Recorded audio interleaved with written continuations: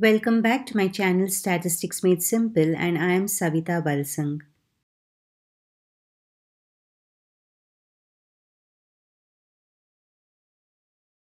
In this video based on statistical quality control, I'll be explaining the control charts for variables, that is the mean chart, which is also the X bar chart, and the range or the R chart. And I'll also find solutions to 2-mark problems.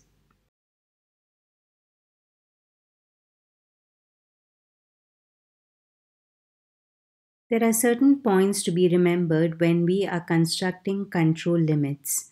We first need the population parameters of the quality characteristics, which are nothing but the specifications. Parameters are sometimes available from past production process or experience, and if they are well accepted, we say that they are standards known or given. If the machines or manufacturing processes are set afresh, the parameters have to be estimated from the data, that is the production process, then we say that the standards are unknown or not given.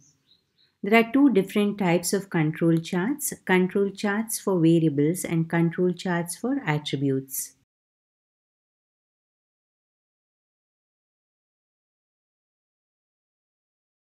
I will first explain control charts for variables. Under this, we have the mean or the X bar chart and the range, which is the R chart. Now, suppose X is a variable quality characteristic. The X bar chart is used for the control of average quality level, and the R chart is used for the control of variation. The mean or the X bar chart. Suppose the expected production process quality standards, that is a process mean, which is denoted by X bar dash, and the process standard deviation, sigma dash, are already recorded. Then we have case 1, that is when the process standards are known, which means that X bar dash and sigma dash are known. In this case, the 3 sigma control limits are given by CL is equal to X bar dash, UCL is equal to X bar dash plus A sigma dash, LCL is equal to X bar dash minus A sigma dash, where A is a statistical constant whose values are tabulated for different sample sizes, which are denoted by N.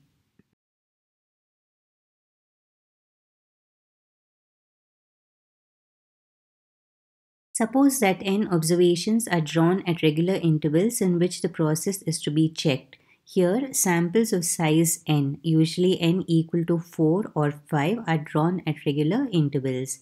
Now coming to case 2, when the process standards are unknown, that means X bar dash and sigma dash are unknown, then in this case the 3 sigma control limits are given by CL is equal to X double bar, UCL is equal to X double bar plus A2 R bar, LCL is equal to X double bar minus A2 R bar, where X double bar is equal to summation X bar by K, R bar is summation R by K, and R, you know, that is the range, which is X max minus X min, which is nothing but the difference between the largest and smallest X value.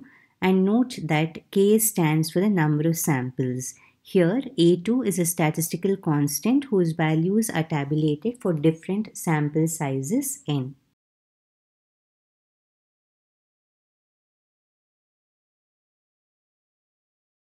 Range chart or the R chart. Case 1 is when the process standard is known, that is sigma dash is known. Here, the 3 sigma control limits are given by CL equal to D2 sigma dash, UCL is equal to capital D2 sigma dash, and LCL is D1 sigma dash, where D2, both lowercase and uppercase, D and D1 are constants. Similarly, we have case 2 when the process standard is unknown, that means sigma dash is unknown. Here, the 3 sigma control limits are given by CL is equal to R bar, UCL is equal to D4 R bar, and LCL is D3 R bar, and R bar is calculated using the formula summation R divided by K, and D4 and D3 are constants which can be obtained from the tables for different values of N.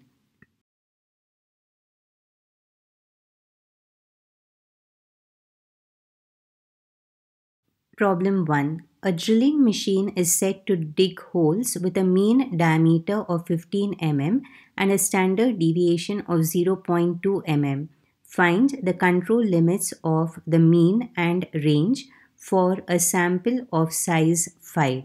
Starting with the solution, if we observe, they have already given us the mean diameter and the standard deviation, and so it is a case of the process standards are known. So let us start by writing the values which are given. So given x bar dash is equal to 15, sigma dash is equal to 0.2, and n is the sample size which is 5. So let's start with the x bar or the mean chart. So the case will be when the process standards are known, that is x bar dash and sigma dash are known. So we know that the 3 sigma control limits are given by CL is equal to x bar dash, UCL is equal to x bar dash plus A sigma dash, and LCL is equal to x bar dash minus A sigma dash. And when n is equal to 5 from the statistical tables, we get the value of the constant A as 1.342.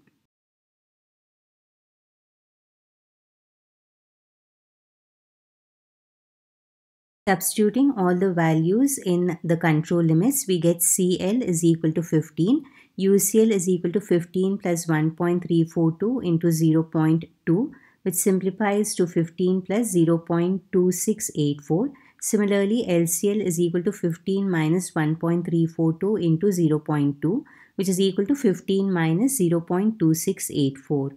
Therefore, the 3 sigma control limits for the X bar chart are CL is 15, UCL is equal to 15.2684, and LCL is equal to 14.4316. Now, for the R chart, the case will be case 1 when the process standard is known, that is sigma dash value is known to us.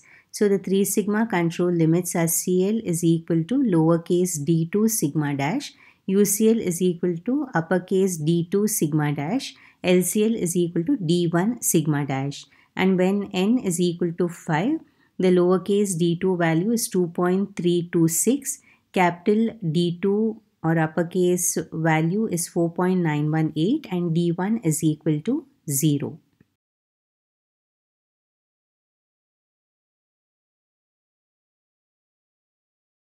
Substituting in the control limits, we get CL is equal to 2.326 into 0.2, UCL is 4.918 into 0.2, LCL is 0 into 0.2. So the final 3 sigma control limits are CL is equal to 0.4652, UCL is equal to 0.9836, and LCL is equal to 0. Problem 2. The measurement of 20 subgroups of size 4 samples each gave the following results, that is x double bar is 33.3 and R bar is equal to 8.2. Write down the control limits for the mean and range charts. Solution. Let us first list down the values which are given, that is subgroups means it is the number of samples, that is K, which is equal to 20. Sample size is nothing but n, which is 4. X double bar is 33.3 and R bar is 8.2.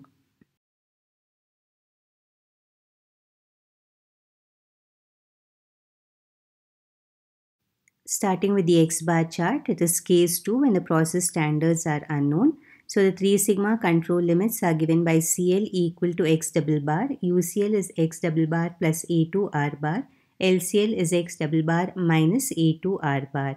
And when n is equal to 4, A2 value is 0.729. So substituting and simplifying, the final control limits for the X bar chart are CL equal to 33.3, UCL is equal to 39.2778, and LCL is equal to 27.3222.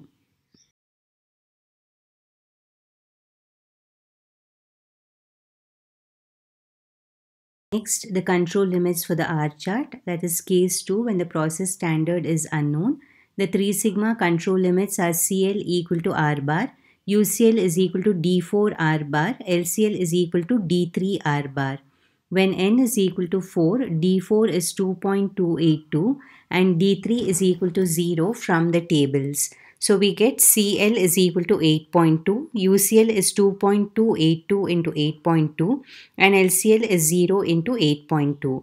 Therefore, the final control limits are CL equal to 8.2, UCL is 18.7124 and LCL is equal to 0.